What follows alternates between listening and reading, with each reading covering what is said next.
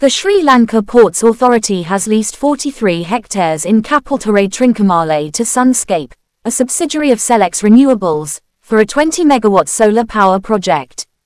This 30-year lease aims to support Sri Lanka's goal of achieving 70% renewable energy by 2030 and will generate 1.75 million rupees monthly income for the SLPA. The agreement was signed yesterday, at the Ministry of Ports, Shipping and Aviation. Minister Nimal Siripala de Silva emphasized the government's commitment to renewable energy as a solution to the electricity crisis. Key officials, including SLPA Chairman Keith D. Bernard and Selex Renewables CEO Samira Ganegoda, attended the event.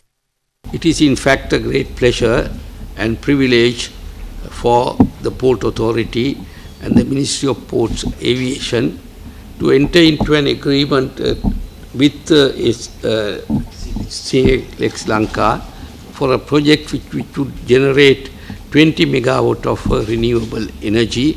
The land belongs to the Sri Lankan Ports Authority located in Trincomalee, has been allocated for this purpose, and CEB has given their approval for the grid connection, etc.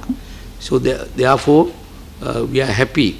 Out of several investors to whom we have given whom we entered into MOU, Memorandum of Understanding, to give the land, this is the first company which has fulfilled their obligations towards the other institutions and have obtained the necessary approval. So therefore, it is a happy moment for us to contribute, to extend our contribution towards the renewable energy policy of the government of His Excellency Ranil Wickremesinghe and achieve the necessary target of 70% in 2030.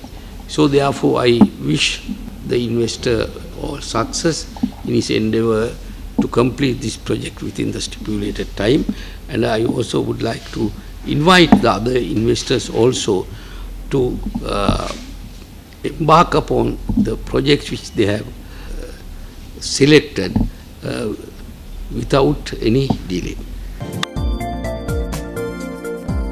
For more latest news, subscribe to FTTV.